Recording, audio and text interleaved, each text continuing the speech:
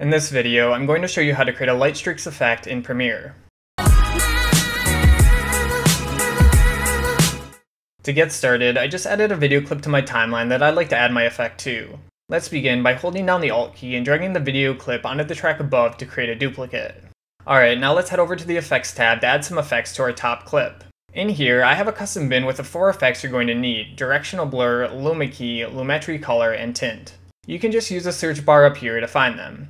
Then drag each one over to your top clip on the timeline.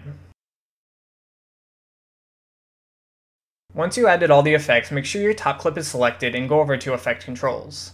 Under Opacity, change the blend mode to Screen. Then change the blur length to around 100 to get some light streaks. I'm also going to change the direction to 45 so that my streaks go diagonally. Next, change the Luma Key's threshold to around 40% so that your streaks are more pronounced.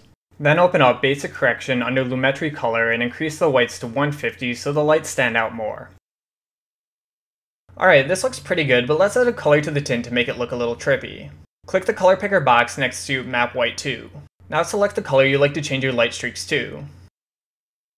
This looks good, but if you want your streaks to look even brighter, just hold down the Alt key while dragging your top clip up to create another duplicate. Alright, and that's all for this tutorial. Thanks for watching and see you next time.